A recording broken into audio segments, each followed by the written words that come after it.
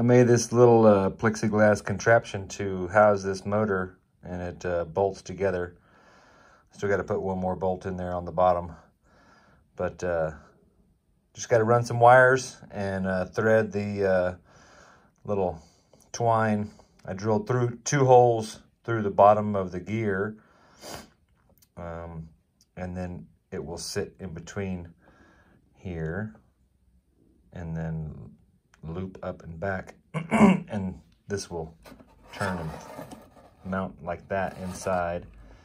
It's the same distance as the bottom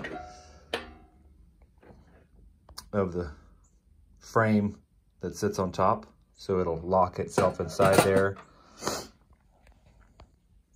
And I put some marker on there so you can see the direction here.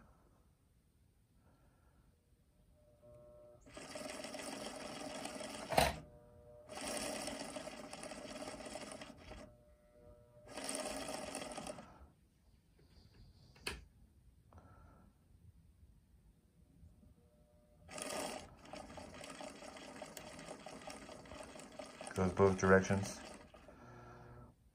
Should operate pretty well.